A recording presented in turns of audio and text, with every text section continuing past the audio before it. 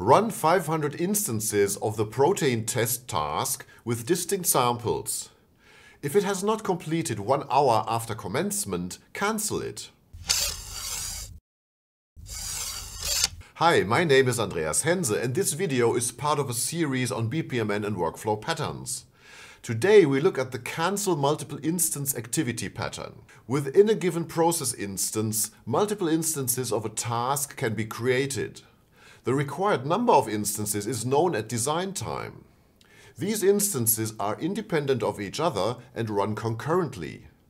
At any time, the multiple instance task can be cancelled and any instances which have not completed are withdrawn.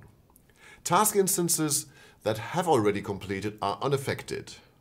No tasks subsequent to the cancelled task are enabled. You can see the behavior in the original Flash animation. Okay, here we start our instance and we have now the multiple instance task here. And currently we have 3 instances here, so we can finish them.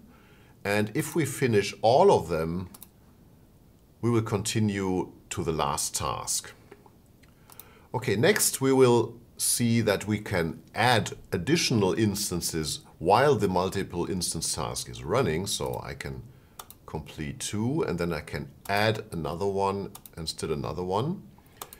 And if I cancel this, you can see that the last task is not executed. In BPMN, we can model this with a boundary interrupting event.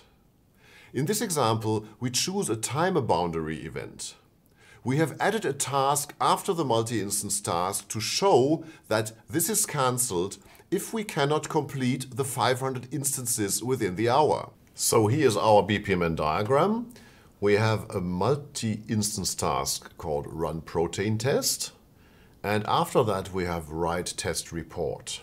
And here we have an interrupting boundary timer event. So after 1 hour, this will cancel the run protein test task. Any remaining instances will not be executed. And we will also not execute write test report in that case, because we will finish here with test unsuccessful. Instead of a timer boundary event, we could have chosen other flavors like message, escalation or signal events. Thank you for watching.